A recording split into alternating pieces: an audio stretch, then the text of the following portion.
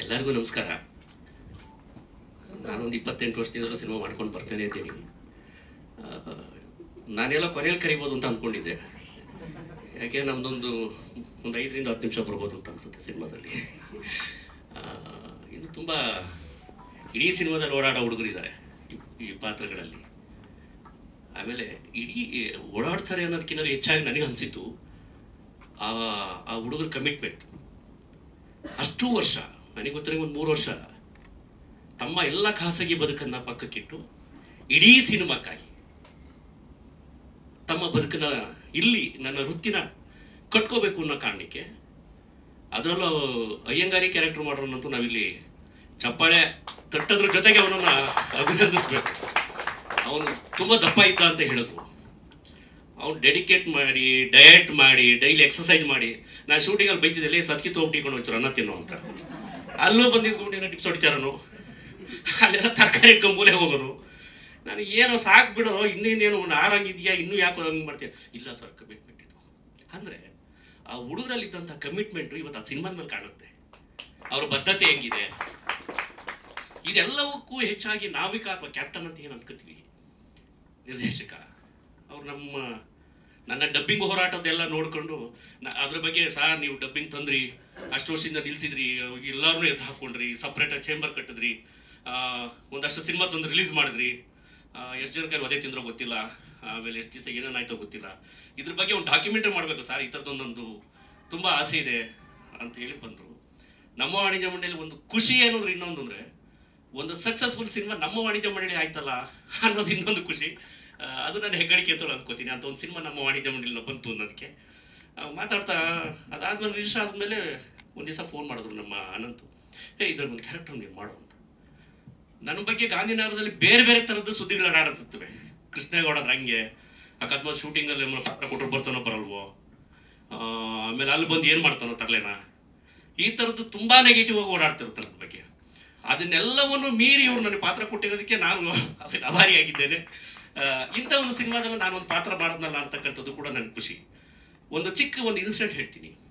ಆ 4-5 ಜನ ಹುಡುಗರಂತೂ ಒಂದು ಸೀನಲ್ಲಿ ನಾನು ಆ್ಯಕ್ಟ್ ಮಾಡ್ತಿದ್ರೆ, ಅದರಲ್ಲಿ ಒಬ್ಬ ಕುಳ್ಳ ಒಬ್ಬವನು, ಅವನ ಹೆಸರೇನೋ ನಾನು ಚೆನ್ನಾಗಿ, ಅವನು ಮಾನಿಟರ್ ಮಾಡುವ ತುಂಬ ಸೈಲೆಂಟಾಗಿ ಇರ್ತಾನೆ.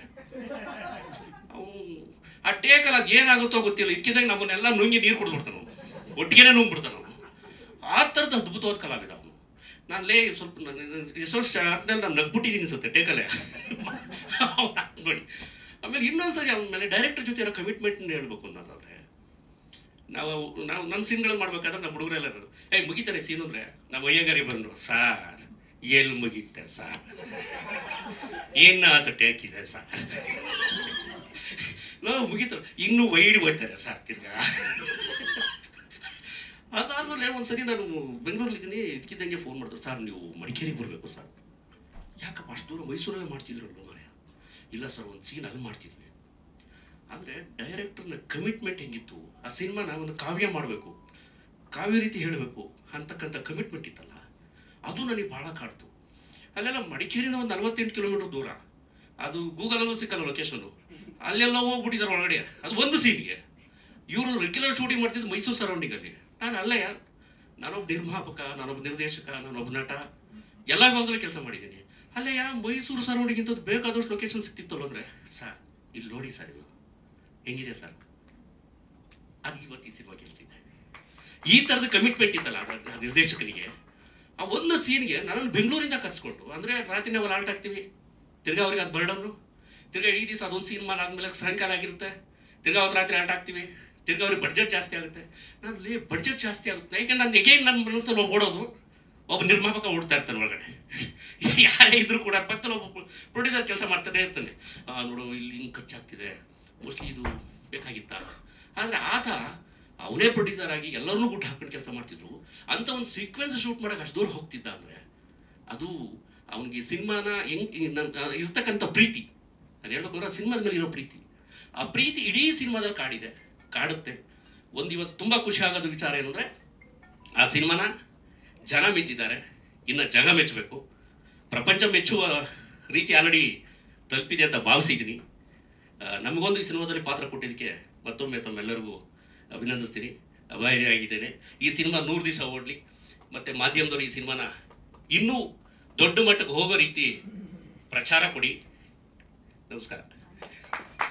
ಇವರು ಸಿನಿಮಾ 1 ಸೆಕೆಂಡ್ ಕೂಡ ಬೋರ್ ಆಗದ ಹಾಗೆ ಎಲ್ಲೆಲ್ಲಿ ಕಟ್ ಮಾಡಬೇಕು ಕತ್ರಿ ಹಾಕಿರುವಂತಹ ಮೂವರನ್ನ ವೇದಿಕೆ ಮೇಲೆ ಆಹ್ವಾನಿಸ್ತಾ ಇದ್ದೀನಿ. ಒಂದು ರಾಹುಲ್ ರಾಯ್ ಅವರು, ಇನ್ನು ಶರತ್ ವಸಿಷ್ಠ ಅವರು ಹಾಗೂ ಹರೀಶ್ ಕೊಮ್ಮೆ ಅವರು ವೇದಿಕೆಗೆ ಬರಬೇಕು.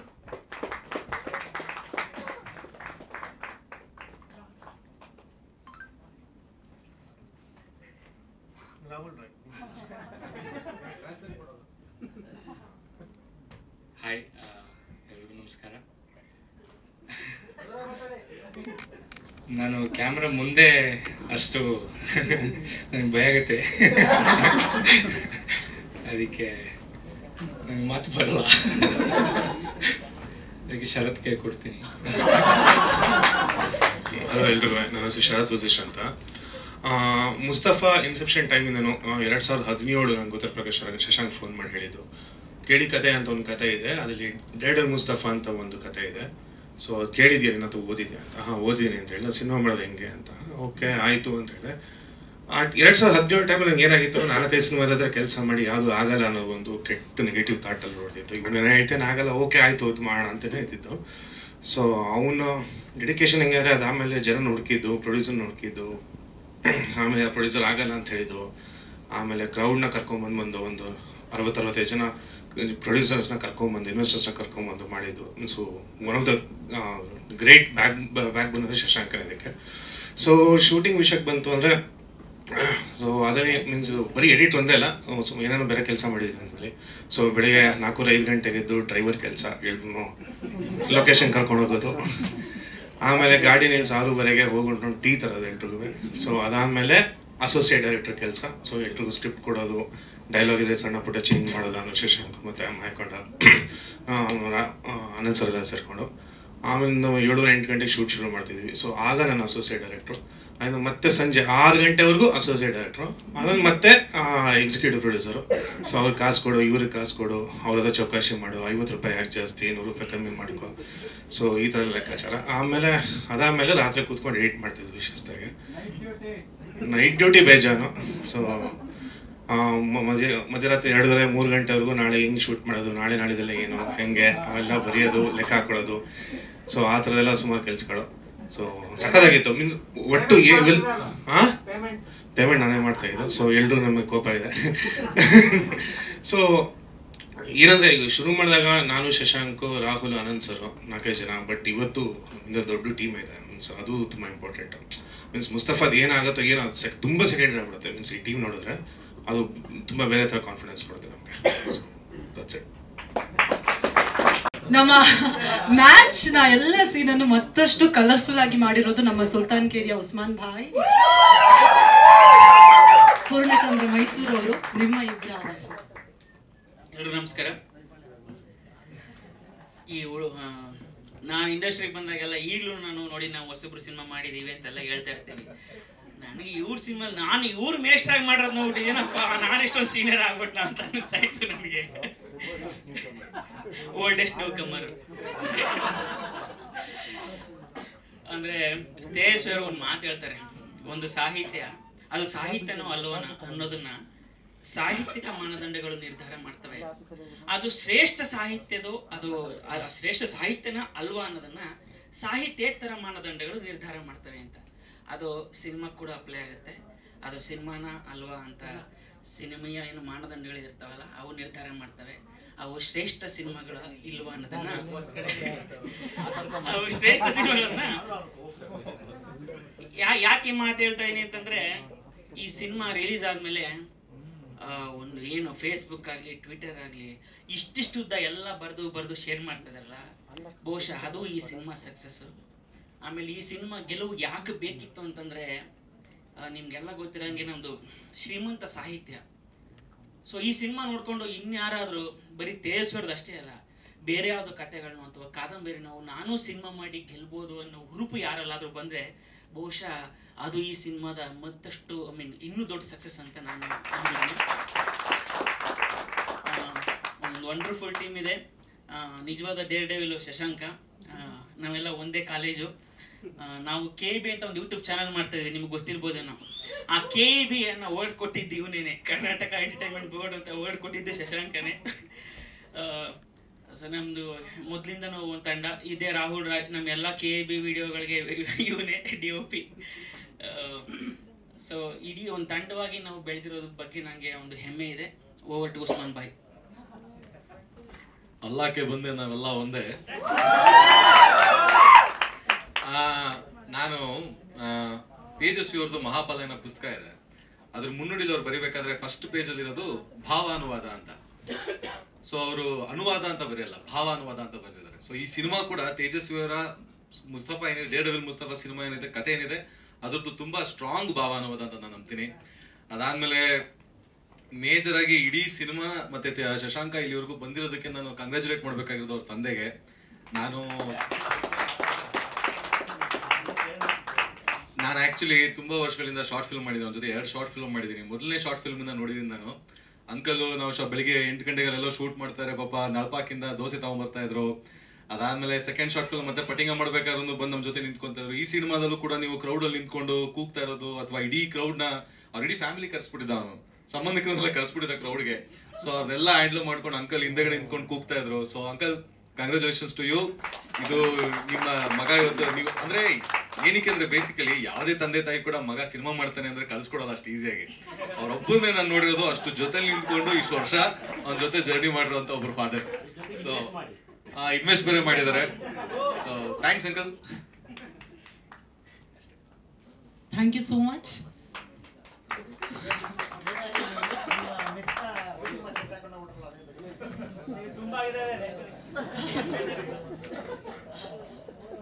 ಈಗ ಇನ್ನಿಬ್ಬರು ಪ್ರಮುಖ ಪಾತ್ರಧಾರಿಗಳನ್ನ ಕರೆಯುವಂತಹ ಸಮಯ. ಪ್ರೀತಿ, ಸಹನೆ, ಸಹಬಾಳ್ವೆ, ಸಿಟ್ಟು. ಹುಟ್ಟುಹಬ್ಬದ ಹಾರ್ದಿಕ ಶುಭಾಶಯಗಳು. ಈ ಸಕ್ಸಸ್ ಅನ್ನೇ ನಿಮ್ಗೆ ಗಿಫ್ಟ್ ಆಗಿ ಇಡೀ ತಂಡ ಕೊಡ್ತಾ ಇದೆ ಅಂತ ಅನ್ಕೊಳ್ಳೋಣ. ಓಕೆ ಸರ್, ನಿಮ್ಮ ಅನುಭವ ಸಕ್ಸಸ್ ಬಗ್ಗೆ ಏನ್ ಹೇಳ್ತೀರಾ? ಡೇರ್ ಡೆವಿಲ್ ಮುಸ್ತಫಾ ನಿಮ್ಮ ಪ್ರಕಾರ.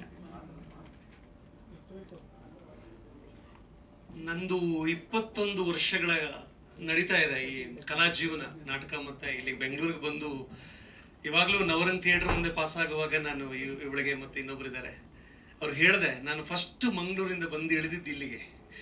ಏನಕ್ಕೆ ನಾನು ಈ ಕೆಲಸ ಆಕ್ಟ್ ಮಾಡಕ್ ಬಂದಿದ್ದೀನಿ ಅನ್ನೋದು ಗೊತ್ತಿತ್ತು ಹೊರತು ಎಲ್ಲಿ ಹೇಗೆ ಎಂತ ಒಂದೂ ಗೊತ್ತಿರಲಿಲ್ಲ. ಆಕ್ಚುಲಿ ಇದನ್ನ ಮುತ್ತೂಟಲ್ಲಿ ಅಡ ಇಟ್ಟು ಬಂದಿದ್ದೆ ನಾನು. ಸೊ ಇವತ್ತು ಇಷ್ಟು ಕ್ಯಾಮರಾಗಳ ಮುಂದೆ, ಇಷ್ಟು ದೊಡ್ಡ ಸಕ್ಸಸ್ ಮುಂದೆ ನನಗೆ ಅದನ್ನ ಬಹುಶಃ ಭಾವನೆಗಳ ಮೂಟೆಯನ್ನ ಹೊತ್ಕೊಂಡಿದ್ದೀನಿ. ಹಂಗಾಗಿ ನನಗೆ ಗೊತ್ತಾಗ್ತಿಲ್ಲ ಏನು ಹೇಳಬೇಕು ಅಂತ. ಸೊ ನೀವೇ ಹೇಳಿದ್ರಿ ನನ್ನ ಬರ್ಡೇಗೆ ಇದಕ್ಕಿಂತ ಏನ್ ನಂಗೆ ಗಿಫ್ಟ್ ಸಿಗಕ್ಕೆ ಸಾಧ್ಯ. ಸೊ ನಾನು ಕಲರ್ ಸೂಪರ್ಗೆ ಒಂದು ಸೀರಿಯಲ್ ಮಾಡುವಾಗ ಶಶಾಂಕ್ ಸರ್ ಅದಕ್ಕೆ ಎಕ್ಸಿಕ್ಯೂಟಿವ್ ಪ್ರೊಡ್ಯೂಸರ್ ಆಗಿದ್ರು. ಒಂದು ಕಾಮಿಕಲ್ ರೋಲ್ ಮಾಡಿದ್ದೆ, ಹೀರೋಯಿನ್ ಅಪ್ಪನ ಕ್ಯಾರೆಕ್ಟರ್ ಮಾಡಿದ್ದೆ ನಾನು. ಬಿಗಿನಿಂಗ್ ಎಪಿಸೋಡ್ಸ್ ಮಂಗಳೂರಲ್ಲಿ ಶೂಟ್ ಆಗಿತ್ತು.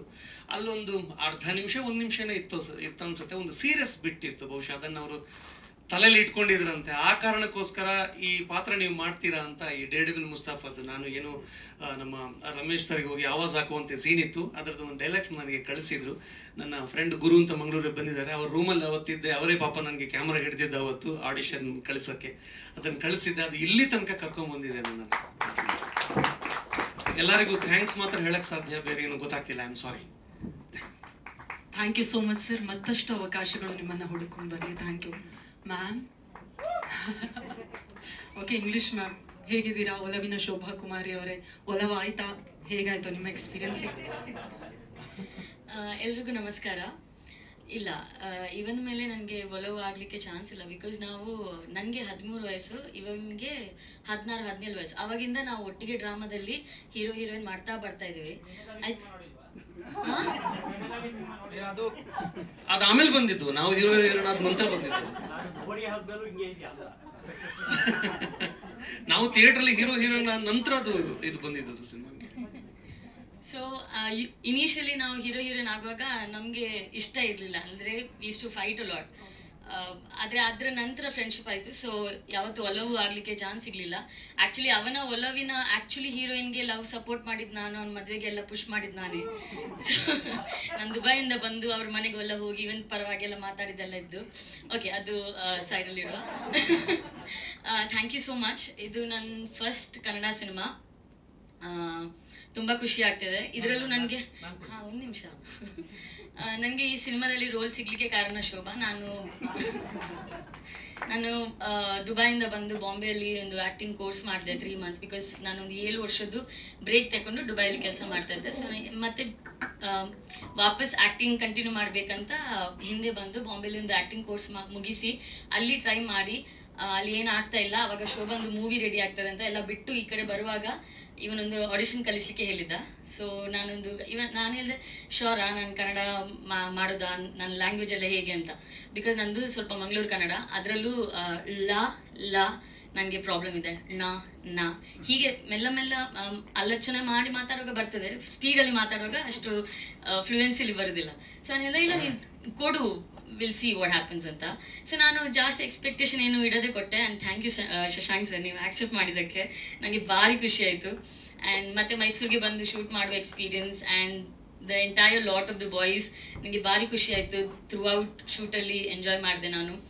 ಆ್ಯಂಡ್ ನಾನು ಕಾಯ್ತಾ ಇದ್ದೆ ಈ ಸಿನಿಮಾ ಯಾವಾಗ ಬರುತ್ತೆ ಅಂತ, specially because of my character. ನಾನು ಎಲ್ಲರ ಹತ್ರ ಅದೇ ಹೇಳ್ತಾ ಇದ್ದೆ ಕಿ ಈ ಸಿನಿಮಾದಲ್ಲಿ ಫಸ್ಟ್ ಟೈಮ್ ನನ್ನ ಕ್ಯಾರೆಕ್ಟರ್ ನನ್ನ ರಿಯಲ್ ಲೈಫ್ ಪರ್ಸ್ನಾಲಿಟಿ ಹತ್ರ ಲುಕ್ಸ್ ವೈಸ್ ಆಗಲಿ ಮಾತಾಡೋ ರೀತಿ ಆಗಲಿ ಯಾವುದೂ ಇಲ್ಲ. ಅದಕ್ಕೆ ನಾನು ವೆಯ್ಟ್ ಮಾಡ್ತಾ ಇದ್ದೆ. ಆದರೆ ನನಗೆ ಮೂವಿ ರಿಲೀಸ್ ಆದ ನಂತರ ಅದೇ ವಿಷಯಕ್ಕೆ ಬೇಜಾರಾಯಿತು. ಯಾರಿಗೂ ನನಗೆ ಗುರ್ತಾನೆ ಸಿಗ್ತಾ ಇರಲಿಲ್ಲ. ನಾನಾಗೆ ಹೋಗಿ ಹೇಳ್ತಾ ಇದ್ದೆ ನಾನು ಇಂಗ್ಲೀಷ್ ಟೀಚರ್ ಅಂತ. ಆವಾಗ ನೀವು ಅದು ಇಂಗ್ಲೀಷ್ ಟೀಚರ್ ಅಂತ ಹೇಳ್ತಾ ಇದ್ರು. So I think as an artist ಅದೊಂದು ಒಳ್ಳೆ ವಿಷಯ ಅನಿಸುತ್ತೆ ನನಗೆ. ಸೊ ನಾನು ಅದನ್ನು ಪಾಸಿಟಿವ್ ಆಗಿ ತೆಗೋತೀನಿ. ನನ್ನ ರಿಯಲ್ ಲೈಫ್ ಪರ್ಸನ್ನ ಅಲ್ಲಿ ಕಾಣಿಸ್ಲಿಲ್ಲ ಅಂದರೆ I think as an artist ಅದೊಂದು ಏನೋ ಒಳ್ಳೆ ವಿಷಯ ಅಂತ ಅನ್ನಿಸ್ತು ನನಗೆ. So thank you so much to the entire team. Again Shashank sir, Shobha, thank you for this opportunity.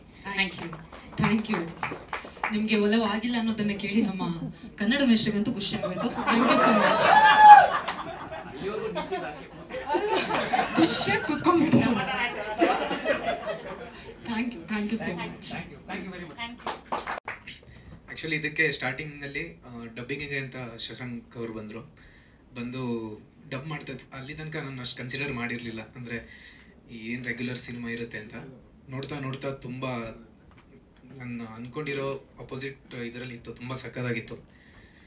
So dubbing ನನಗೆ ಅವರು ಹೇಳ್ದೇ ತುಂಬ ಪ್ರತಿ ಸೀನು ಸಕ್ಕದಾಗಿ ಬರಬೇಕು ಅಂತಲೇ ಆ ಇಂಟೆಂಟಲ್ಲಿ ಒಂದೊಂದು ಡೈಲಾಗ್ನು ಅಷ್ಟು ಮ್ಯಾಚ್ ಆಗೋ ಥರ ಎಷ್ಟೊಂದು ಟೇಕ್ಸ್ಗಳು ತೆಗೆದು ಮಾಡ್ತಾ ಹೋದ್ವಿ. ಸೊ ಸೌಂಡ್ ಡಿಸೈನ್ ನಾನು ಮಾಡಬೇಕು ಅಂತ ಫಸ್ಟ್ ಇರಲಿಲ್ಲ. ಹೋಗ್ತಾ ಅದು ಅಷ್ಟು ನಾನು ಖುಷಿ ಪಡ್ತಿದ್ದೆ ಮೂವಿ ನೋಡಿಕೊಂಡು ಡಬ್ ಮಾಡ್ತಾ. ಆವಾಗ ಶಶಾಂಕ್ ಹೇಳಿದ್ರು ಸೌಂಡ್ ಡಿಸೈನ್ ನೀವೇ ಮಾಡಿ ಅಂತ. ಅಷ್ಟು ಸಾಕಿತ್ತು ನನಗೆ. ನಾನು ಮತ್ತೆ ಸೌಂಡ್ ಡಿಸೈನ್ ಸ್ಟಾರ್ಟ್ ಮಾಡಿದ್ವಿ. ಸೌಂಡ್ ಡಿಸೈನಲ್ಲಿ ತುಂಬ ಇವರು ಬೇರೆ ಡೈರೆಕ್ಟರ್ಸ್ ಅಂದರೆ ಖುಷಿ ಪಟ್ಟರೆ ಸಕ್ಕದಾಗಿದೆ, ನೆಕ್ಸ್ಟ್ ಹೋಗೋಣ, ಅದಕ್ಕೆ ತುಂಬ ಚೆನ್ನಾಗಿದೆ ಹಂಗೆಲ್ಲ ಅಂತಾರೆ. ಇವ್ರು ಮಾತೇ ಆಡಲ್ಲ, ಹಿಂಗೆ ಇರ್ತಾರೆ. ಒಂದು ಸೌಂಡ್ ಅವ್ರಿಗೆ ಸ್ಯಾಟಿಸ್ಫೈ ಆಗಿಲ್ಲ ಅಂದರೆ ಏನು ಎಕ್ಸ್ಪ್ರೆಸ್ಸೇ ಮಾಡಲ್ಲ, ಹಿಂಗಂತಾರೆ, ಹಿಂಗೆ ಅಂತಾರೆ. ಚೆನ್ನಾಗಿಲ್ಲ ಏನು ಹೇಳಲ್ಲ. ಆ ಎಕ್ಸ್ಪ್ರೆಷನಲ್ಲೇ ಚೇಂಜ್ ಮಾಡಲೇಬೇಕು ನೆಕ್ಸ್ಟ್. ಸೊ ತುಂಬ ಇಷ್ಟ ಆದರೂ ಅವ್ರು ಹೇಳೋದು ಓಕೆ ಅಷ್ಟೇ ಅಂತಾರೆ. ಸೊ 50,000 ವರ್ಷ ಕೆಲಸ ಮಾಡಿದ್ದಾರೆ.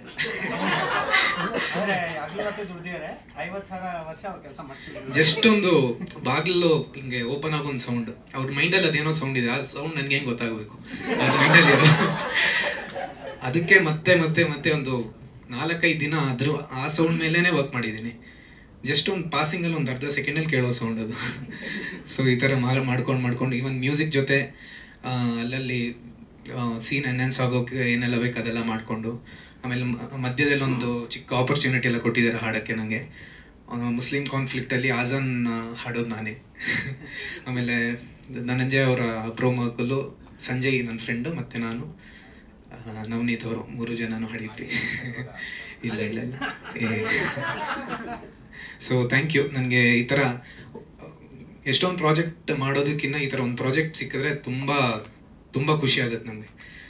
ಯಾರು ಒಬ್ಬರು ಈ ಕೆಲಸ ಇದು ಇವರು ಡೈರೆಕ್ಟರ್, ಇವ್ರು ಮ್ಯೂಸಿಕ್ ಡೈರೆಕ್ಟರ್ ಆ ಥರ ಇಲ್ಲವೇ ಇಲ್ಲ. ಶಿಶಿರ್ ಬಂದು ಡಬ್ಬಿಂಗ್ ಕೋಆರ್ಡಿನೇಟ್ ಮಾಡ್ತಿದ್ದ, ನನ್ನ ಜೊತೆ ಸೌಂಡ್ಸ್ ಬಗ್ಗೆ ಕೋಆರ್ಡಿನೇಟ್ ಮಾಡ್ತಿದ್ದ. ಸ್ಟುಡಿಯೋಲಿ ಎಷ್ಟೊಂದು ದಿನ ಇದ್ವಿ, ಶಿಶಿರು ಇದ್ದ, ಬೇರೆಯವರು ಬಂದರು. ಸೊ ಟೀಮ್ ಆಗಿ ಕೆಲಸ ಮಾಡೋದು ಹೇಳೋದಲ್ಲ, ಇದು ಆಗಿದೆ ಹೆಂಗೋ. ಸೊ ತುಂಬ ಖುಷಿ ಇದೆ. Thank you.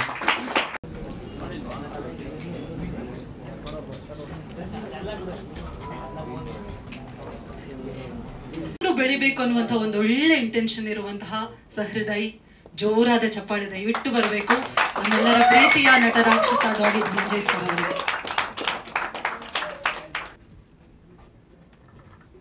Thank you, thanks for this movie.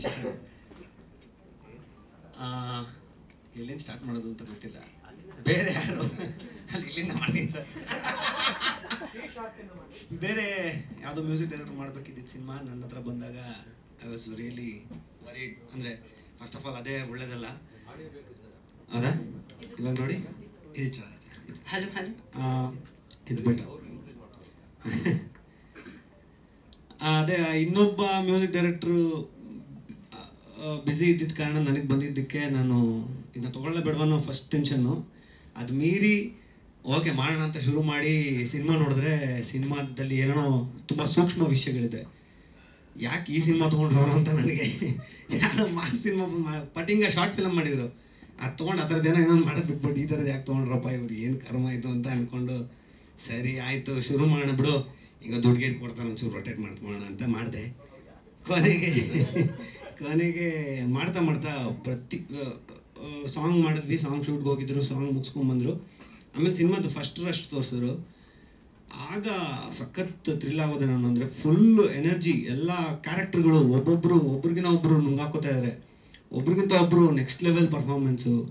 ಎಲ್ಲಿ ನಾನು ಸೋತೋಗ್ತೀನಿ ಇವ್ರ ಮುಂದೆ ಅಂತ ಭಯಕ್ಕೆ ಇನ್ಸ್ಪೈರ್ ಆಗಿ ತುಂಬ ವಿಷಯಗಳನ್ನ ಮಾಡಿದೆ. ಆಮೇಲೆ ಎಲ್ಲ ರೀರೆಕಾರ್ಡಿಂಗ್ ಆಲ್ಮೋಸ್ಟ್ 70% ಮುಗಿಸಿತ್ತು. ಆಗಲೇ ಇವರೊಂದು ಪ್ರಿವ್ಯೂ ಮಾಡಿಬಿಟ್ರು, ಒಂದು ಪ್ರೀಮಿಯರ್ ಶೋ ಮಾಡಿಬಿಟ್ರು ಎಲ್ರಿಗೂ. ನಾನು ಇದೇನಿದು ನನ್ನ ಕೆಲಸನೇ ಆಗಿಲ್ವಲ್ಲ, ಇವರು ಶೋ ಮಾಡ್ತೀನಿ ಪರವಾಗಿಲ್ಲ ಕೊಡಿ ಅಂದ್ಬಿಡ್ತಾರೆ ಇವರು. ಸರಿ ಹೋಗಿ ನೋಡಿದ್ರೆ ಎಲ್ಲ ಇನ್ವೆಸ್ಟರ್ಸ್ಗಳು ಮ್ಯೂಸಿಕ್ ಸರಿ ಇಲ್ಲ ಅಂತ ಇದ್ದಾರೆ. ನಾನಿನ್ನೂ ಕೆಲಸ ಆಗಿಲ್ಲ ಅಂತ ಹೇಳ್ಬೇಕು ಎಲ್ರಿಗೂ, ಅದು ಸರಿ ಹೋಗ್ತಾ ಇರಲಿಲ್ಲ.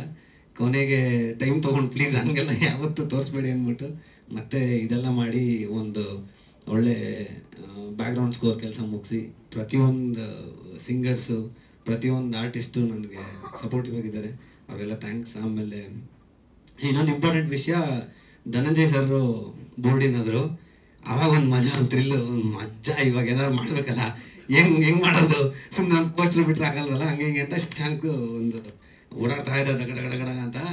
ಏನು ಮಾಡೋದು ನನ್ನ ಸ್ನೇಹಿತ ಒಬ್ಬ ಸಂಜಯ್ ಅಂತ ಇದ್ರು, ಅವ್ರನ್ನ ರ್ಯಾಪರು, ಅವ್ರನ್ನ ಕೂಡಿಸಿ ಕೇಳಿಸ್ತಿದ್ಯಾ, ಅವ್ರನ್ನ ಕೂಡಿಸಿ ಒಂದು ರ್ಯಾಪ್ ಮಾಡೋಣ, ಧನಂಜಯ್ ಅವ್ರಿಗೆ ಇಷ್ಟ ಆಗೋಂಗೆ ಏನಾದ್ರು ಮಾಡೋಣ ಹಂಗೆ ಹಿಂಗೆ ಅಂತ ಒಂದು ರಫ್ ಟ್ರ್ಯಾಕ್ ಮಾಡಿ ಎಲ್ಲ ಮಾಡಿ ಶಶಾಂಕ್ ಕೇಳಿಸಿದ್ರೆ ಶಶಾಂಕು ಫುಲ್ಲು ಎಮೋಷ್ನಲ್ ಆಗಿ ಥ್ರಿಲ್ ಆಗ್ಬಿಟ್ರು. ಓ ಇದನ್ನ ಮಾಡೋಣ ಅಂದ್ಬಿಟ್ಟು ಅಲ್ಲಿಂದ ಫುಲ್ಲು ಎಲ್ಲ ಟ್ಯೂನಿಂಗ್ ಚೇಂಜ್ ಎಲ್ಲ ಚೇಂಜ್ ಮಾಡಿ ಧನಂಜಯ್ ಸರ್ಗೆ ಒಂದು ಒಳ್ಳೆ ಎಂಟ್ರಿ ಹಾಕ್ಸಿ ಬೇಡ ಅವ್ರು ಆಡ್ಬೇಕು ಹಂಗೆ. ಆ್ಯಂಡ್ ಧನಂಜಯ್ ಸರ್ ಒಂದು ಪವರು, ಅವ್ರು ಎಂಟ್ರಿ ಆಗಿದ ತಕ್ಷಣ ನಮಗೊಂದು ಪವರು, ಅದಂಗೆ ಫ್ಲೋ ಆಯ್ತು ಅಷ್ಟೇ. Thanks for this whole presentation. ಅಷ್ಟೇ, ಏನು ಹೇಳೋದು. ಥ್ಯಾಂಕ್ ಯು ಎಲ್ಲ ಸಿಂಗರ್ಸ್ಗೆ, ಎಲ್ಲ ಆರ್ಟಿಸ್ಟ್ಗೆ, ಥ್ಯಾಂಕ್ ಯು ಸೊ ಮಚ್. ಈ ಥರ ಒಂದು ಮೊಮೆಂಟ್ನ ಎಕ್ಸ್ಪೀರಿಯನ್ಸ್ ಮಾಡ್ತೀನಿ ಅಂತ ಅಂದರೆ ತುಂಬಾ ಖುಷಿ ಆಗ್ತಿದೆ. ನೀವೆಲ್ಲರೂ ಬಂದಿದ್ದೀರಾ, ತುಂಬ ಥ್ಯಾಂಕ್ ಯು. ಅಂದರೆ ನಾವು ಆ್ಯಕ್ಚುಲಿ ಫಸ್ಟ್ ಸಿನಿಮಾ ಮಾಡಬೇಕಾದ್ರೆ ರಿಲೀಸ್ ಹತ್ರ ಇನ್ನೇನು ಬರ್ತಿದೆ ಅಂತ ಅಂದ್ಕೊಬೇಕಾದ್ರೆ ಅಟ್ಲೀಸ್ಟ್ ಒಂದು 10,000 ಜನ ನೋಡಿದ್ರು ಸೂಪರ್ ಅಲ್ವಾ, ಯಾರು ನೋಡ್ತಿಲ್ಲ, ಏನಾದರೂ ಮಾಡೋಣ. ಬಟ್ ಇವತ್ತು 90,000 ಜನ ನಮ್ಮ ಸಿನಿಮಾ ನೋಡಿದ್ದಾರೆ. ಅದು ತುಂಬ ಖುಷಿ ಆಗುತ್ತೆ. ಮತ್ತು ಜನರು ತೋರಿಸ್ತಿರೋ ಪ್ರೀತಿ, ಅಂದರೆ ಇವಾಗ ನೀವು ನೋಡಿದ್ರಿ ಆಟೋ ಡ್ರೈವರು ಅಂತ ಮಳೆಲುವೆ ಆ ಶಾಸ್ತ್ರಿ ಅಂತ ಕಂಡಿಡ್ದಿದ್ದು, ಮುಸ್ತಫಾ ಅಂತ ಐಡೆಂಟಿಫೈ ಮಾಡಿದ್ದು, ಈ ಥರ ಸಣ್ಣ ಮೂಮೆಂಟ್ಸ್ ತುಂಬ ಖುಷಿ ಕೊಡುತ್ತೆ. ನಾವು ಥಿಯೇಟ್ರ್ ವಿಸಿಟ್ಸ್ಗೆ ಹೋದಾಗಲೂ ಅಷ್ಟೇ, ಏನು ಎಲ್ಲರ ಕಣ್ಣಲ್ಲೂ ನೀರಿರುತ್ತೆ, ತುಂಬ ಪ್ರೀತಿ ಮಾಡ್ತಾರೆ, ಜೆನ್ಯೂನ್ ಪ್ರೀತಿ ಅದು. ನಾವು ನೆಕ್ಸ್ಟ್ ಏನೋ ಪ್ರಾಜೆಕ್ಟ್ ಮಾಡಿ ಅದೇನೋ ಸಕ್ಸಸ್ಫುಲ್ ಆದ್ರೂ ಈ ಥರ ಒಂದು ಪ್ರೀತಿ ನಂಗೆ ಸಿಗಲ್ಲ ಅಂತ ಅನ್ಸುತ್ತೆ. ಯಾಕಂದರೆ ಈ ಥರ ಒಂದು ಪ್ರೀತಿ ಗಳಿಸ್ಕೊಳ್ಳೋಕ್ಕೆ ತುಂಬಾ ಪುಣ್ಯ ಮಾಡಿರಬೇಕು. ಸೊ ಕನ್ನಡ ಜನತೆಗೆ ಥ್ಯಾಂಕ್ ಯು ಹೇಳೋಕ್ಕೆ ಇಷ್ಟಪಡ್ತೀನಿ. ಆಮೇಲೆ ನಾನು ಫಸ್ಟು ನನ್ನ ಕೆರಿಯರ್ ಸ್ಟಾರ್ಟ್ ಮಾಡಿದ್ದು, ಕೆರಿಯರ್ ಅಂದರೆ ರಂಗಭೂಮಿ ಸ್ಟಾರ್ಟ್ ಮಾಡಿದ್ದು ನನಗೆ 6 ವರ್ಷ ಇರಬೇಕಾದ್ರೆ. ಅವಾಗಲೂ ಒಂದು ಮುಸ್ಲಿಂ ಪಾತ್ರದಿಂದನೇ ಸ್ಟಾರ್ಟ್ ಮಾಡಿದ್ದು, ಇವಾಗ ಡೇರ್ಡೆವಿಲ್ ಮುಸ್ತಫಾ ಪಾತ್ರ ಮಾಡ್ತಿದ್ದೀನಿ. ಸೊ ರಂಗಭೂಮಿ ಮಾಡ್ಕೊಂಡು ಬಂದೆ. ಒಂದು ಸಮ್ಮರ್ ಕ್ಯಾಂಪ್ ಮಾಡ್ತಾಯಿದ್ರು ರಜಾ ಮಜಾ ಅಂತ, ನಟನ ರಂಗಶಾಲೆ ಅಂತ. ಅಲ್ಲಿ ಈ ಸೆಲೆಬ್ರಿಟೀಸು ಎಲ್ಲರನ್ನೂ ಕರೆಸೋರು, ಯಶು, ದರ್ಶನ್ ಅವರು, ಆಮೇಲೆ ಗಣೇಶ್ ಅವರು ಎಲ್ಲರೂ ಬರ್ತಾಯಿದ್ರು. ಅವ್ರು ನೋಡಿದ್ರೆ ಮಕ್ಕಳು ಓ ಅಂತ ಕಿರ್ಚ್ಕೋತಾ ಇದ್ರು. ನನಗೂ ಓ ಎಲ್ಲರೂ ಇಷ್ಟೊಂದು ಕಿರ್ಚ್ಕೋತಿದ್ದಾರೆ, ಇಷ್ಟು ಪ್ರೀತಿ ಮಾಡ್ತಿದ್ದಾರೆ, ಈ ಥರ ಏನಾದ್ರು ಆಗಬೇಕಲ್ಲ ಅಂತ ಅಲ್ಲಿಂದ ಸೆಳೆತ ಸ್ಟಾರ್ಟ್ ಆಯಿತು. ಅಲ್ಲಿಂದ ಇಲ್ಲಿವರೆಗೂ ಕರ್ಕೊಂಬಂದಿದೆ. ಪ್ಲಸ್ ಕನ್ನಡ ಜನತೆಗೆ ಥ್ಯಾಂಕ್ಸ್ ಹೇಳಲೇಬೇಕು. ಕನ್ನಡ ಜನತೆ ಯಾವತ್ತೂ ಒಂದು ಒಳ್ಳೆ ಕ್ರಾಫ್ಟನ್ನ, ಒಂದು ಒಳ್ಳೆ ಸಿನಿಮಾನ, ಒಂದು ಒಳ್ಳೆ ನಾಟಕನ ಯಾವತ್ತೂ ಕೈ ಬಿಡಲ್ಲ. ನಮ್ಮ ಸಿನಿಮಾನು ಬಿಗದು ಅಪ್ಕೊಂಬಿಟ್ಟಿದ್ದಾರೆ. So thank you so much ಅಂತ ಹೇಳಕ್ಕೆ ಇಷ್ಟಪಡ್ತೀನಿ. ಆಮೇಲೆ ತೇಜಸ್ವಿ ಅವರು, ನಾನು ಸ್ಕೂಲಲ್ಲಿ ಇದ್ದಾಗಲಿಂದನೂ ತೇಜಸ್ವಿ ಅವ್ರ ಕತೆ ಓದ್ಕೊಂಡು ಬಂದವನು. ತೇಜಸ್ವಿ ಅವರು ಯಾವುದೇ ವಿಷಯ ಆದ್ರೂ ತುಂಬ ಕಾಂಪ್ಲಿಕೇಟೆಡ್ ವಿಷಯನ ತುಂಬ ಸಿಂಪಲ್ ಆಗಿ ತುಂಬ ಈಸಿಯಾಗಿ ಕಮ್ಯುನಿಕೇಟ್ ಮಾಡಿಬಿಡ್ತಾರೆ. ಅವ್ರ ಫ್ಯಾನ್, ಮುಂಚೆಯಿಂದನೂ ಅವ್ರ ಫ್ಯಾನ್ ನಾನು. ಪ್ಲಸ್ ಶಶಾಂಕಣ್ಣ, ನನಗೆ ನಮ್ಮ ಅಣ್ಣ ನಾನು ಕಾಲೇಜಲ್ಲಿ ಇದ್ದಾಗ ಶಶಾಂಕಣ್ಣನ ಶಾರ್ಟ್ ಮೂವಿ ತೋರಿಸಿದ್ದು ಪಟಿಂಗ. ಅಲ್ಲಿಂದನೂ ಇವ್ರ ಜೊತೆ ಏನಾದ್ರು ವರ್ಕ್ ಮಾಡಬೇಕು ಅಂತ ತುಂಬ ಮನಸ್ಸಲ್ಲಿತ್ತು. ಸೊ ಡೇರ್ಡೆವಿಲ್ ಮುಸ್ತಫಾದಿಂದ ಅದು ಸಾಧ್ಯ ಆಗಿದೆ. ನೀವು ಎಲ್ಲ ಅಂದರೆ ನಂಗೆ ಥ್ಯಾಂಕ್ಸ್ ಹೇಳ್ಬೇಡ್ರಪ್ಪ ಅಂತ ಹೇಳಿದ್ರಿ, ಬಟ್ ಥ್ಯಾಂಕ್ಸ್ ಹೇಳಲೇಬೇಕು ನಿಮಗೆ. ಥ್ಯಾಂಕ್ ಯು ಸೋ ಮಚ್ ಅಣ್ಣ. ಆಮೇಲೆ ಡಾಲಿ ಧನಂಜಯ್ ಅವರು ಫಸ್ಟು ಸ್ಕ್ರೀನಿಂಗ್ ಮಾಡಿದ್ವಿ JP ನಗರಲ್ಲಿ. ಬಂದು ನೋಡಿದ ತಕ್ಷಣವೇ ಈ ಥರ ಸಿನಿಮಾನ ಹೆಂಗೆ ಪ್ರೆಸೆಂಟ್ ಮಾಡಲೇಬೇಕು, ಇದನ್ನು ಕನ್ನಡ ಜನ ಗೆಲ್ಲಿಸ್ತಾರೆ ಅಂತ ಅವಾಗ್ಲಿಂದನೂ ಕಾನ್ಫಿಡೆಂಟಾಗಿ ಹೇಳ್ತಾ, ಮತ್ತು ಪ್ರೀಮಿಯರಲ್ಲೂ ಕೂಡ ಅಷ್ಟೇ, ಅಂದರೆ ನಿಂತ್ಕೊಂಡು ಸಿನಿಮಾ ನಮ್ಮ ಜೊತೆ ನೋಡಿ ಕಿರ್ಚಿ ಸೆಲೆಬ್ರೇಟ್ ಮಾಡಿ, ಪ್ಲಸ್ ಎಲ್ಲ ಕಡೆನೂ ಬರ್ತಿದ್ದಾರೆ ನಮ್ಮ ಜೊತೆ. ತುಂಬ ಅಂದರೆ ತುಂಬಾ ಹೆಲ್ಪ್ ಮಾಡ್ತಾ ಇದ್ದಾರೆ. ಮತ್ತು ತುಂಬ ಓದ್ಕೊಂಡಿದ್ದಾರೆ, ತುಂಬ ಸೆನ್ಸಿಬಲ್ ಇದ್ದಾರೆ. ನೀವು ನಿಜವಾದ ಡೇರ್ಡೆವಿಲ್. Thank you so much sir. Thank you. So ಪ್ರತಿಯೊಬ್ಬರಿಂದನೂ ತುಂಬ ಅಂದರೆ ತುಂಬಾ ಕಲ್ತಿದ್ದೀನಿ ಸಿನಿಮಾದಲ್ಲಿ. ಪ್ಲಸ್ ಎಲ್ಲದಕ್ಕಿಂತ ಒಂದು ಟೀಮ್ ಸಿಗೋದು ತುಂಬ ಅದೃಷ್ಟ. ಈ ಥರದ್ದು ಒಂದು ಟೀಮ್ ಸಿಗೋದು ತುಂಬ ಅಂದರೆ ತುಂಬಾ ಅದೃಷ್ಟ. ಸೊ ಎಲ್ಲರಿಗೂ thank you so much. Thank you.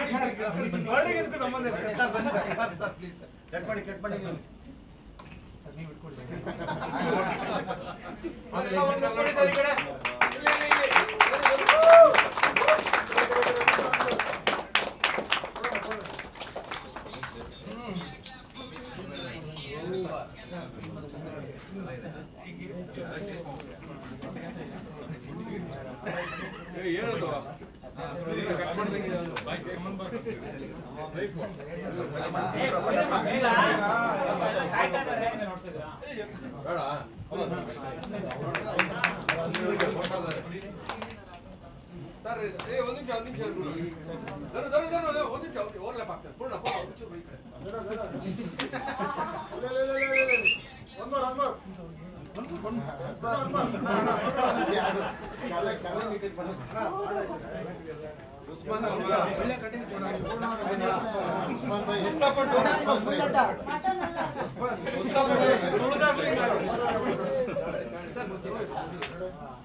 Enjoy, boys.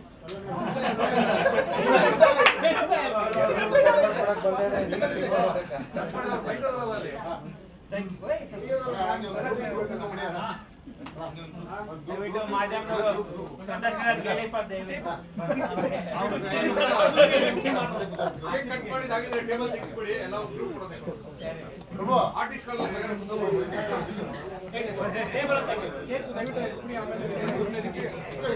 Shoot ಮಾಡಿ ಪ್ಲೀಸ್.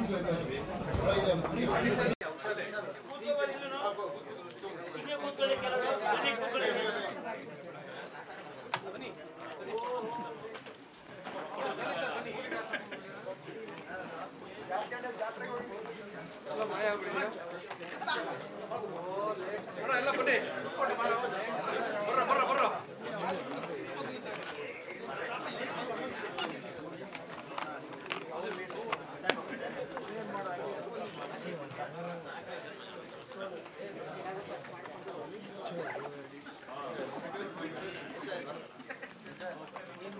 ನಮ್ಮ PRO ವೆಜಿಟೇರಿಯನ್ ಮೊಸರನ್ನಾದ್ರೂ ಕೊಡ್ತಿದ್ರು.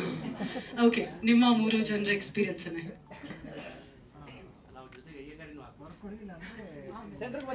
ಮುಸ್ತಫಾ ಜೊತೆ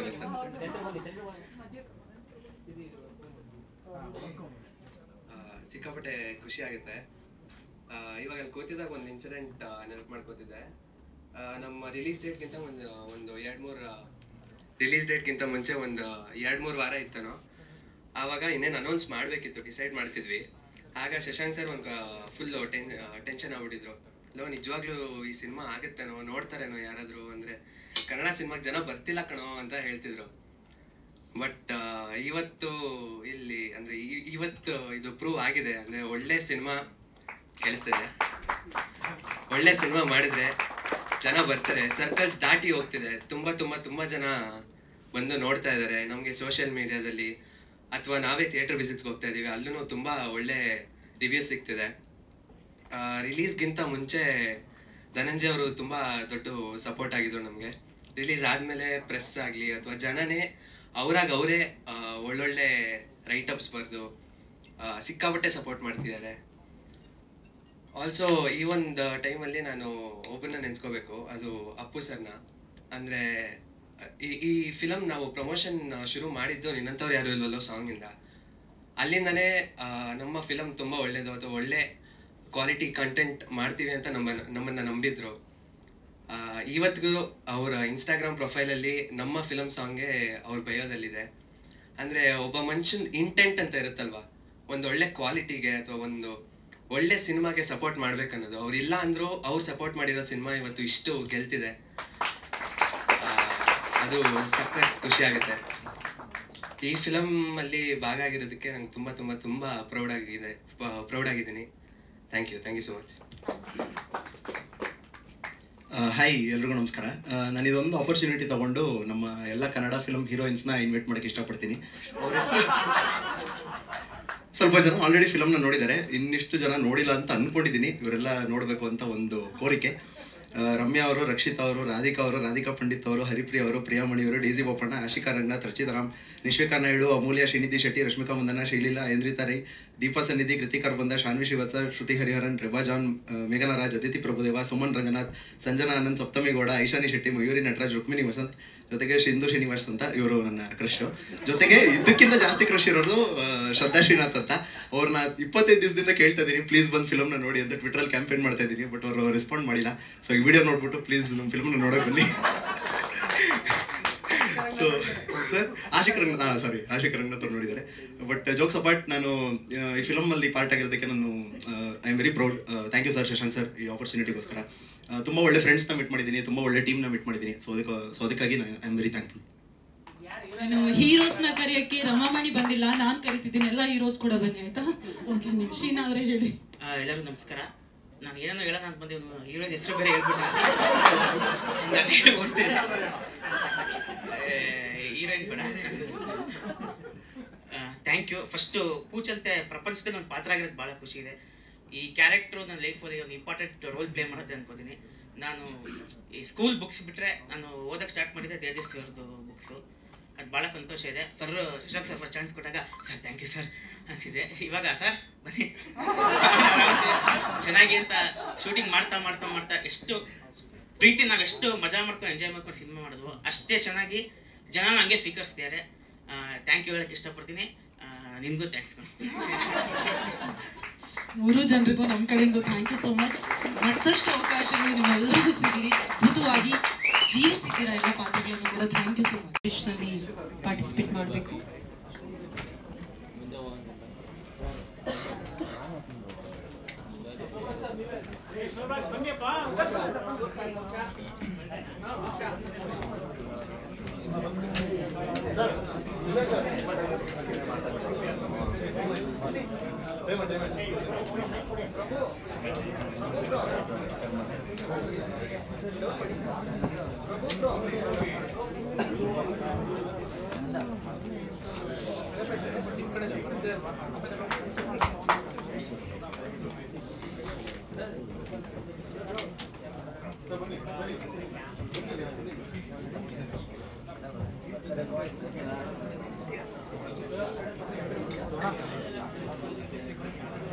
ಅಂತ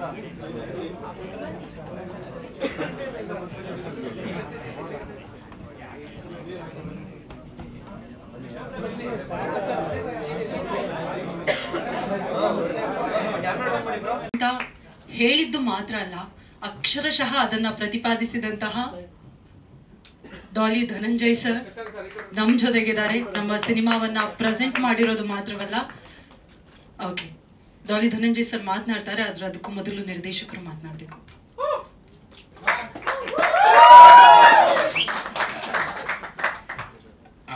ಪ್ರೆಸ್ ಮೀಟ್ ಬರೋಕ್ಕಿಂತ ಮುಂಚೆ ಎಲ್ರಿಗೂ ಬ್ರೀಫ್ ಮಾಡಿದ್ದೆ ಈ ಥರ ಪ್ರಿಪೇರ್ ಆಗಿರಿ ಅಂತ. ನಾನೇನು ಆ್ಯಕ್ಚುಲಿ ಪ್ರಿಪೇರ್ ಆಗಿಲ್ಲ. ಅಲ್ಲ, ಹುಡುಗರಿಗೆಲ್ಲ ಬಾಯ್ಸ್ಗೆಲ್ಲ ಹೇಳಿದ್ದೆ.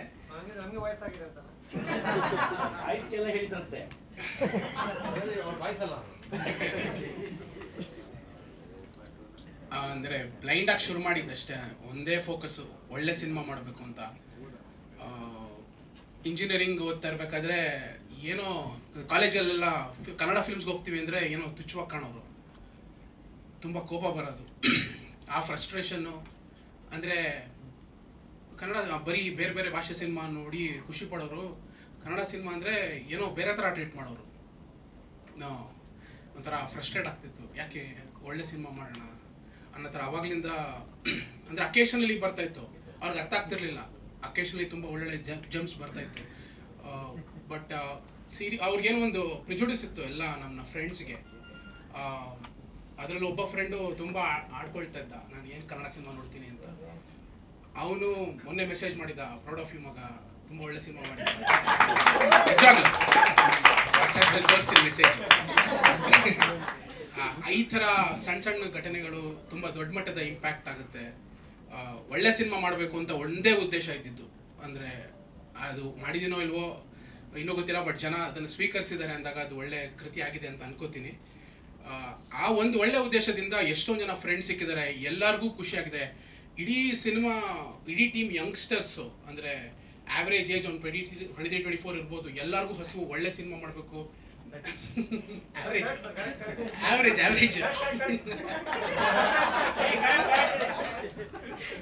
ಅಂದ್ರೆ ಹುಡುಗರು ತುಂಬಾ ಜನ ಇದಾರೆ. ಕ್ಲಾಸಲ್ಲಿ 30 ಜನ 18-20 ವರ್ಷದವರು, ನಾವೆಲ್ಲ 30s. ಸೊ ಆವ್ರೇಜ್ ಬಂದ್ಬಿಡುತ್ತೆ. ಸೊ ಎಲ್ಲರಿಗೂ ಸಖತ್ತಾಗಿರೋದೇನೋ ಮಾಡಬೇಕು ಅನ್ನೋದು.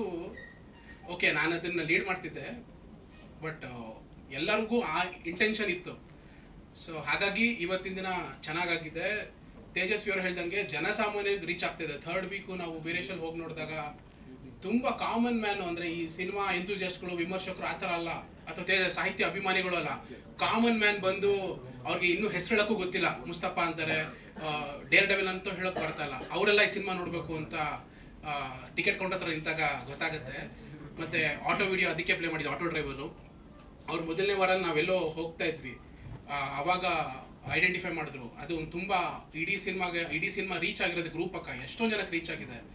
ಶಿಶಿರ್ ಹೇಳ್ದಂಗೆ ಆ ನಂಬರ್ ಏನಿದೆಯಲ್ಲ, 90,000 ಜನ 2 ವಾರ ಇದ್ದಾಗಲೇ ಆ ನಂಬರ್ ರೀಚ್ ಆಗಿದ್ದು. ಇವತ್ತು ನಮ್ಮ ಗ್ರೂಪ್ ಅಂದರೆ ಇವತ್ತೊಂದು ವಾಟ್ಸಪ್ ಗ್ರೂಪ್ ಕ್ರಿಯೇಟ್ ಮಾಡಿದ್ವಿ ಅವತ್ತು, ಮಿಷನ್ 1 lakh ಫುಟ್ಫಾಲ್ ಅಂತ. ಅಂದರೆ 5,000 ಜನನೂ ಬರ್ದೇ ಇರೋ ಸಿನಿಮಾಗಳನ್ನ ಅಂದರೆ ಕಣ್ಮುಂದೆ ನೋಡ್ಬಿಟ್ಟಿದ್ದೀವಿ. ಅದಕ್ಕೆ ಹೆಂಗಾರು ಮಾಡಿ 1 ಲಕ್ಷನಗಾರು ರೀಚ್ ಮಾಡಬೇಕು ಅಂತ ನಮ್ಮ ವಾಟ್ಸಪ್ ಗ್ರೂಪ್ ಇತ್ತು, ಮಿಷನ್ 1 lakh ಫುಟ್ಫಾಲ್ ಅಂತ. ಅದಕ್ಕೆ ಆಲ್ರೆಡಿ ರೀಚ್ ಆಗಿದೆ ಅಂತ ಅನ್ಕೋತೀನಿ, ಇನ್ನೂ ರಿಪೋರ್ಟ್ಸ್ ಬಂದಿಲ್ಲ. ಪ್ರತಿ ಶನಿವಾರ ಭಾನುವಾರ ಬುಕ್ ಮೈ ಶೋ ನೋಡೋಕ್ಕೆ ಖುಷಿ ಆಗುತ್ತೆ. ಎಲ್ಲ ಕಡೆ ಫಾಸ್ಟ್ ಫಿಲಿಂಗು, ಆರೆಂಜಸ್ಸು, ಒಂದು 75ರಿಂದ 80 ಫಾಸ್ಟ್ ಫಿಲಿಂಗ್ ಶೋಸ್ಗಳಾಗಿದೆ. ಅಂದರೆ ನಾವು ಹೋದಾಗ ಥಿಯೇಟ್ರ್ ತುಂಬ ಫಸ್ಟ್ ಹೋಗಿ ನೋಡೋದೇ ಎಷ್ಟು ಜನ ತುಂಬಿದ್ದಾರೆ ಅಂತ. ಫಸ್ಟ್ ರೋ ಒಂದು ಖಾಲಿ ಇರುತ್ತೆ ಮೋಸ್ಟ್ಲಿ. ಅದು ಬಿಟ್ಟರೆ ಎಲ್ಲ ಸಿನಿಮಾ ತುಂಬ ಅಂದರೆ ಜನ ತುಂಬಿ ತುಳುಕ್ತಾ ಇರೋದು ನೋಡೋದು ತುಂಬ ಖುಷಿ ಆಗುತ್ತೆ. ಆಚೆ ಬಂದು ಜೆನ್ಯೂನ್ ರಿಯಾಕ್ಷನ್ನು, ಶಿಶಿರ್ ಹೇಳ್ದಂಗೆ ಕಣ್ಣಲ್ಲಿ ನೀರು ತುಂಬ್ಕೊಂಡಿರೋವ್ರಿಗೆ ಎಷ್ಟೊಂದು ಜನ ವಯಸ್ಸಾದವ್ರು ಬಂದು ತುಂಬ ವರ್ಷ ಆಯಿತು ಈ ಥರ ಸಿನಿಮಾ ನೋಡಿ ಅಂತ ಹೇಳ್ತಾರೆ. ರಾಜ್ಕುಮಾರ್ ಕಾಲದಲ್ಲಿ ಈ ಥರ ಸಿನಿಮಾ ಬರ್ತಾ ಇತ್ತು ಅಂತ ಹೇಳ್ತಾರೆ. ತುಂಬ ದೊಡ್ಡ ದೊಡ್ಡ ಪದಗಳನ್ನ ಹೇಳ್ತಾರೆ. ಅದು ಕರೆಕ್ಟ್ ಅಂದರೆ ಅದನ್ನು ಹೆಂಗೆ ತಗೋಬೇಕು ಗೊತ್ತಾಗಲ್ಲ.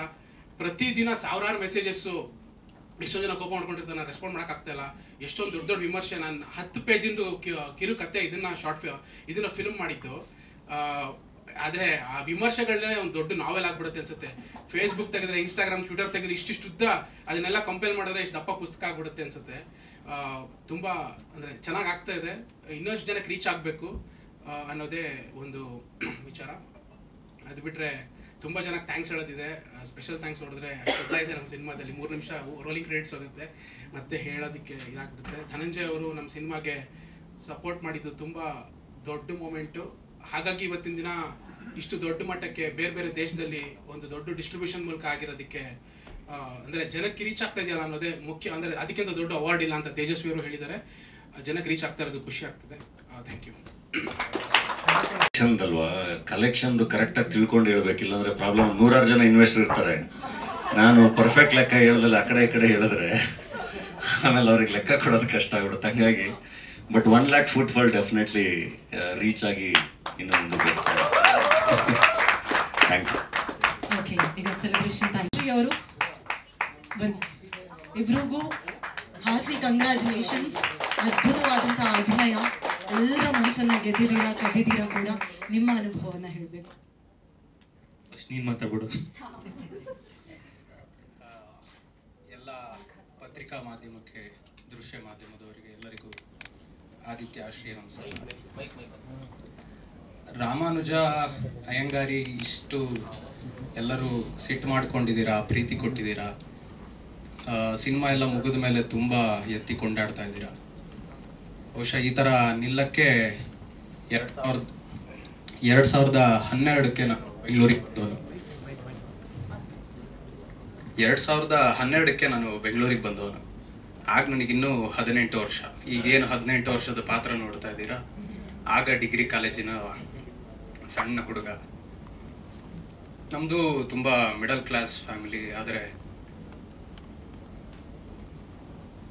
ನಟನೆಯ ಹುಚ್ಚು ತುಂಬ ಇತ್ತು ನನಗೆ. ಹೇಗೆ, ಯಾವ ರೀತಿ ಯಾರನ್ನ ಅಪ್ರೋಚ್ ಮಾಡಬೇಕು ಅನ್ನೋದು ಅಷ್ಟು ಗೊತ್ತಿರಲಿಲ್ಲ. ಯಾರಿಗೋ ಹಿಂಗೆ ಕೇಳಿದಾಗೆಲ್ಲ ನಿಮ್ಮ ತಾಯಿ ಏನು ರಾಜಕಾರಣಿಗಳ ಮಗಳ, ನಿಮ್ಮ ತಂದೆ ಬಿಸ್ನೆಸ್ ಮ್ಯಾನ್. ನಾನು ಅವ್ರಿಗೆ ಒಂದೇ ಮಾತು ಕೇಳಿದ್ದು, ನನಗೆ ಟ್ಯಾಲೆಂಟ್ ಇದೆ ಅಂತ ಅನಿಸ್ತಾ ಇದೆ, ನನ್ನಲ್ಲಿ ಪ್ರತಿಭೆ ಇದೆ ಅಂತ ಅನಿಸ್ತಾ ಇದೆ. ಅಷ್ಟು ಸಾಕಲ್ಪ ಒಬ್ಬ ವ್ಯಕ್ತಿಗೆ ಬೆಳೆಯೋಕೆ. ನನ್ನ ನಟನೆ ನೋಡಕ್ಕೆ ನಮ್ಮ ಕರ್ನಾಟಕದ ಜನ ಬರಗೆಟ್ಟಿಲ್ಲಪ್ಪ, ಗೇಟ್ ಆ ಕಡೆ ಇದೆ ಅಂತ ಒಂದೇ ಮಾತಲ್ಲಿ ಹೇಳಿ ಕಳಿಸಿದ್ರು. ಇಲ್ಲ, ನಮ್ಮ ಬಳಿ ಯಾವ ಅವಕಾಶ ಇಲ್ಲ ಅಂತ ಹೇಳಿ ಕಳಿಸ್ಬೋದಿತ್ತು. ಬಹುಶಃ ನಾನು ಇವತ್ತೇನೋ ಇಲ್ಲಿ ನಿಂತಿದ್ದೀನಿ ಅಂದ್ರೆ ಆ ಹಠ ಕಾಣೋಣ ಅಂತ ಅನ್ಸುತ್ತೆ. ನನಗೆ ಸಿಕ್ಕಂತ ಗುರು ಪರಂಪರೆ ಎಷ್ಟು ಜನಕ್ಕೆ ಸಿಕ್ಕಿದೆ ಅಂತ ನಂಗೆ ಗೊತ್ತಿಲ್ಲ. ಎಲ್ಲ ನನ್ನ ಗುರುಗಳು ಅವರು ಹೇಳ್ಕೊಟ್ಟಿದ್ದ ನಟನೆಯ ಪಾಠವನ್ನ ಶ್ರದ್ಧೆಯಿಂದ ತೆರೆ ಮೇಲೆ ನೀವೇನೇನು ನೋಡಿದ್ದೀರಾ, ಕಣ್ಣುಗಳ ಬಗ್ಗೆ ಮಾತಾಡ್ತಿದ್ದೀರಾ, ಒಬ್ಬ ವಿಲನಿಶ್ ಅಥವಾ ಹೀರೋಯಿಕ್ ಸಣ್ಣ ಇದರಲ್ಲೂ ನನ್ನ ನಗ್ಸೋ ಇದನ್ನ ತುಂಬಾ ಮೆಚ್ಕೊಂಡಿದ್ದೀರಾ. ಅದಕ್ಕೆಲ್ಲ ನನ್ನ ಗುರುಗಳ ಕಾರಣ ಅನ್ಸುತ್ತೆ. ಇನ್ನೂ ಒಂದು ಹೊಸ ಸುದ್ದಿ ಅಂದ್ರೆ, ಒಬ್ಬ ಕಲಾವಿದನಿಗೆ ಕೆಲಸ ಸಿಗಬೇಕು, ಮನೇಲಿ ಕೂತಿದ್ರೆ ಆ ಕಷ್ಟ ಅನುಭವಿಸಿದವನಿಗೆ ಮಾತ್ರ ಗೊತ್ತಾಗುತ್ತೆ. ಆದರೆ ಇದರಷ್ಟೇ ಒಂದು ಶ್ರೇಷ್ಠವಾದ ಕತೆ ಇಂಡಸ್ಟ್ರಿಯ ಒಂದು ದೊಡ್ಡ ಪ್ರೊಡಕ್ಷನ್ ಹೌಸಿಂದ ಮತ್ತೆ ಬಂದಿದೆ. ಅಪ್ಪ ಮಗನ ಒಂದು ಶ್ರೇಷ್ಠ ಇನ್ನೊಂದು ಕತೆ ಆಗ್ತಾ ಇದೆ. ಅದರಲ್ಲಿ ಪಾತ್ರ ಸಿಕ್ಕಿದೆ. ಮತ್ತೊಂದು ಸಿನಿಮಾದಲ್ಲಿ ಲೀಡ್ ಆಗಿ ಅಭಿನಯಿಸ್ತಾ ಇದ್ದೀನಿ. ಬಹುಶಃ ಅದೇ ನನಗೆ ರಾಮಾನುಜ ಗುರು ಮಾಡಿದ್ದಾನೆ ಅಂತ ಅನ್ಸುತ್ತೆ. ಒಬ್ಬ ಕಲಾವಿದ ಎಲ್ಲ ಒಂದು ಬ್ರೇಕ್ ನೀಡಬಲ್ಲ ಅಂತ ಒಂದು ಪಾತ್ರ ಸಿಗ್ಬೇಕಲ್ಲ, ಎಲ್ಲ ಕಲಾವಿದರ ಹಸಿವು ಅದಾಗಿರುತ್ತೆ. ಬಹುಶಃ ಅದು ರಾಮಾನುಜ ಅಯ್ಯಂಗಾರಿ ಪಾತ್ರದಿಂದ ಆಗಿದೆ. ಈ ಸಮಯದಲ್ಲಿ ನಾನು 4 ದಿಗ್ಗಜರನ್ನ ನೆನೆಸ್ಕೋಬೇಕು. ಒಂದು, ಇಲ್ಲಿ ನಿಂತಿದ್ದೀನಿ ಅಂದ್ರೆ ತೇಜಸ್ವಿ ಅವರು ಅದು ಯಾವ ಕಾಲಘಟ್ಟದಲ್ಲಿ ಆ ಪಾತ್ರವನ್ನ ಬರೆದ್ರು, ಅದು ನನಗೆ ಸಿಕ್ಕಿರೋದು ತುಂಬಾ ಸಂತೋಷದ ವಿಷಯ. ಇನ್ನೊಂದು, ಪುನೀತಣ್ಣ ಅವರನ್ನ ನೆನೆಸ್ಕೋಬೇಕು. ಎಷ್ಟು ನಾವು ಋಣಿಯಾಗಿದ್ರು ಸಾಲದು. ಇಡೀ ಒಂದು ತಂಡದಲ್ಲಿ ಒಂದು ಪ್ರತಿಭೆ ಇದೆ ಅಂತ ನಮ್ಮನ್ನ ಸ್ಟಾರ್ಟಿಂಗ್ ಡೇಸ್ ಇಂದ ಆ ಹಾಡಿಂದ ಎಲ್ಲ ಬೆಳೆಸ್ತವರು. ಇನ್ನೊಂದು, ಧನಂಜಯ ಅಣ್ಣನ ನಾನು ತುಂಬಾ ನೆನೆಸ್ಕೋಬೇಕು.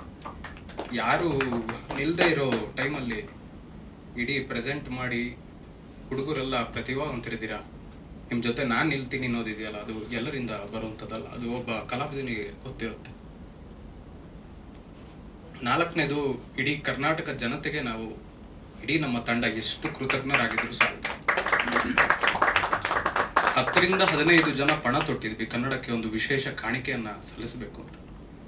ಯಾಕೆ ಒಂದು ಕಾದಂಬರಿ ಇಡೀ ನಮ್ಮ 80ರ ದಶಕ, ನಮ್ಮ ತಂದೆ ಕಾಲ ತಾಯಿ ಕಾಲದಲ್ಲಿ ಎಲ್ಲ ಇಡೀ ಒಂದು ಸಮೂಹವಾಗಿ ಚಿತ್ರಮಂದಿರದಲ್ಲಿ ಕೂತು ಎಷ್ಟು ನಮ್ಮ ಅಣ್ಣವರಾಗ್ಲಿ, ಡಾಕ್ಟರ್ ವಿಷ್ಣುವರ್ಧನ್ ಅವರಾಗ್ಲಿ, ಎಷ್ಟು ಕತೆ ಕಾದಂಬರಿಗಳು ನಮ್ಮಲ್ಲಿ ಏನು ಕಮ್ಮಿ ಇರೋದಾ? ಯಾಕೆ ಅದು ಮಾಸ್ ಸಿನಿಮಾ ಅಲ್ವಾ? ಅಣ್ಣವರು ಮಾಸ್ ಅನ್ನೋ ವರ್ಡಿಗೆ ಒಂದು ರೀಡಿಫೈನ್ ಮಾಡಿಲ್ವಾ? ಕತೆಗಳ ಕೊರತೆ ನಮ್ಮಲ್ಲಿದೆಯಾ? ಹಾಗಾಗಿ ನಾವು ಫಸ್ಟಿಂದನೂ ನಮ್ಮ ಪ್ರೋಮೋ ಇಡೀ ಎಲ್ಲದರಲ್ಲೂ ಬ್ರೇಕ್ ಮಾಡ್ಕೊತ ಬಂದ್ವಿ. ಇಲ್ಲಪ್ಪ, ಕಾದಂಬರಿ ಅಂದರೆ ಇದು ಗೋಲ್ಡ್ ಸಿನಿಮಾ ಅಲ್ಲ, ಇದು ಪಕ್ಕಾ ಎಲ್ಲರ ಮನಸ್ಸಿಗೆ ತಟ್ಟುವಂಥ ಸಿನಿಮಾ. ಎಲ್ಲರೂ ನೋಡೋದು ಮಾಸ್ ಸಿನಿಮಾ ಅಲ್ವಾ? ಎಲ್ಲರೂ ಮೆಚ್ಚಿ ಕೊಂಡಾಡೋದು, ಶಿಳ್ಳೆ ಹೊಡೆದು ಚಪ್ಪಾಳೆ ಹೊಡೆಯೋದು ಮಾಸ್ ಸಿನಿಮಾ ಅಲ್ವಾ?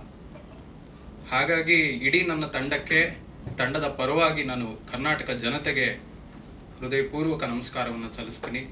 ಇದು ದೊಡ್ಡ ಶಕ್ತಿ ಕೊಟ್ಟಿದೆ. ಎಷ್ಟೋ ನಿರ್ದೇಶಕರಿಗೆ ಮತ್ತು ನಮ್ಮ ತಂಡಕ್ಕೆ, ಇನ್ನೂ ಎಷ್ಟು ಹಲವಾರು ತಂಡಕ್ಕೆ ಒಂದು ಒಳ್ಳೆ ಕಥಾವಸ್ತು ಕಾದಂಬರಿಯನ್ನ ಕಮರ್ಷಿಯಲ್ ಆಗು ಹೇಳ್ಬೋದು, ಜನ ನೋಡ್ತಾರೆ ಅನ್ನೋದು ನಾವು ಪ್ರೂವ್ ಮಾಡಿದೀವಿ. 3ನೇ ವಾರದಲ್ಲಿ ಇದೀವಿ, ಒಂದು ಹೊಸ ತಂಡ 3ನೇ ವಾರದಲ್ಲಿರೋದು. ಎಲ್ಲ ನಮ್ಮ ಪತ್ರಿಕಾ ಮಾಧ್ಯಮದವರಿಗೆ ಗೊತ್ತಿದೆ ಯಾವ ರೀತಿಯ ಕಷ್ಟ ಇರುತ್ತೆ ಅಂತ. ಇವತ್ತು ದುಬೈಯಿಂದ ಕಾಲ್ ಬರುತ್ತೆ, ಬೆಹರಿನ್, ಆಸ್ಟ್ರೇಲಿಯಾ, ನ್ಯೂಜಿಲೆಂಡ್, ಆಫ್ರಿಕಾದಲ್ಲೊಂದು ಮಾಡೋಕ್ಕಾಗ್ತಾ ಇಲ್ಲ ನಮಗೆ. ಯಾಕೆ ಅಲ್ಲಿ ಕನ್ನಡಿಗರಿಲ್ವಾ ನಮಗೆ ಗೊತ್ತಾಗ್ತಾ ಇಲ್ಲ. ಇಡೀ ಎಲ್ಲ ಇದನ್ನ ಹೇಳ್ತಾ ಯಾವಾಗಲೂ ನಾವೆಲ್ಲ ಒಬ್ಬ ಪ್ರೊಡ್ಯೂಸರಿಗೆ ಕನ್ವಿನ್ಸ್ ಮಾಡೋದನ್ನ ಕಷ್ಟಪಡ್ತೀವಿ. ನಮಗೆ ಪ್ರತಿಭೆ ಇದೆ ಅಂತ ಹೇಳ್ಕೊಳ್ಳೋದೇ ಕಷ್ಟ ಆಗುತ್ತೆ. ಅಂಥದ್ರಲ್ಲಿ ಶಶಾಂಕ್ ಅವರು 100 ಜನ ಪ್ರೊಡ್ಯೂಸರ್ ಅಂದಾಗ ನಾನು ಬೆರಗಾಗಿ ಹೋಗಿದ್ದೆ, ಹೆಂಗೆ ಕನ್ವಿನ್ಸ್ ಮಾಡಿದ್ರು ಅಂತ. ಹಾಗಾಗಿ ಆ 100 ಜನ ನಮ್ಮ ಮೇಲೆ ವಿಶ್ವಾಸ ಇಟ್ಟಿರೋದು ಯಾವುದೋ ಜನ್ಮದ ಪುಣ್ಯ ಅಂತ ಅಂದ್ಕೊಂಡು ನನ್ನ ಮಾತನ್ನ ಮುಗಿಸ್ತೀನಿ. ಇಡೀ ಪತ್ರಿಕಾ ಮಾಧ್ಯಮದವರು ನಾವು 3ನೇ ವಾರಕ್ಕೆ ಬಂದಿದ್ದೀವಿ ಅಂದರೆ ನಿಮ್ಮ ದೊಡ್ಡ ಸಪೋರ್ಟ್ ಇಲ್ಲದೆ ಇದು ಸಾಧ್ಯ ಆಗಲಿಲ್ಲ. ಮತ್ತಷ್ಟು ನಿಮ್ಮ ಬೆಂಬಲ ಇರುತ್ತೆ ಅಂತ ಹೇಳಿ ನನ್ನ ಮಾತನ್ನ ಮುಗಿಸ್ತಾ ಇದ್ದೀನಿ.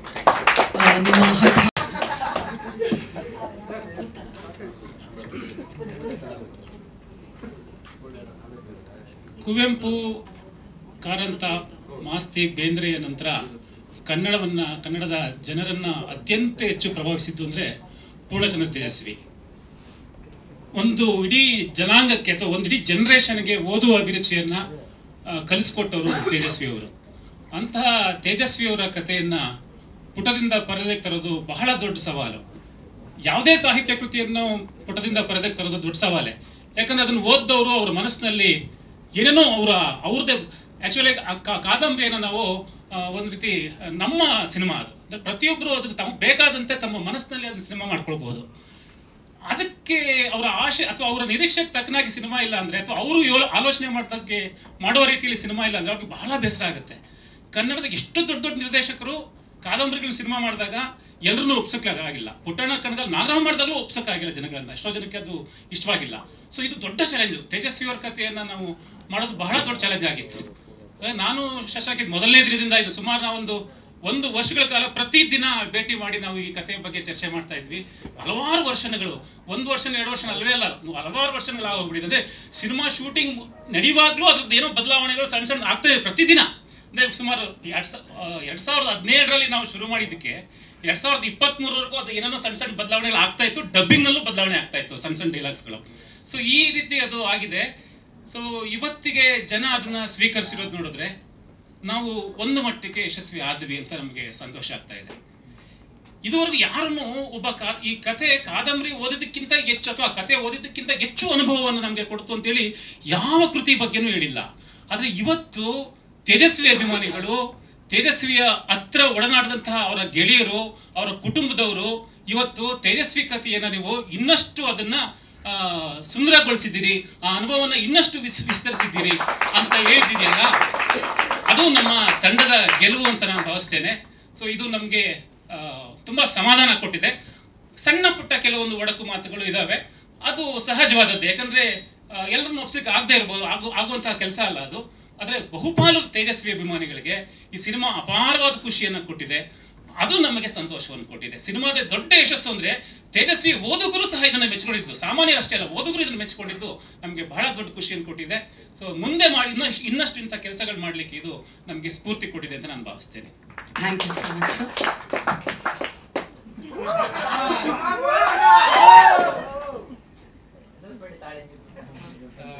ರಾಹುಲ್ ರಾಯ್ ಅವರಿಗೆ ಥ್ಯಾಂಕ್ಸು. ವಾರನ ಸ್ವಲ್ಪ ಇಲ್ಲಿ ಇಟ್ಟಿದ್ವಿ, ಟೆನ್ಷನ್ ಆಗ್ತಿತ್ತು ಏನು ಮಾತಾಡೋದಂತ. ಶಶಾಂಕ್ ಅವರು ಕಾಲ್ ಮಾಡಿದ್ರು ಒಂದಿನ, ಹಂಗೆ ಭರ್ತಿ ಆಗೋದು ಖುಷಿ ಆಯ್ತು. ಅಂದರೆ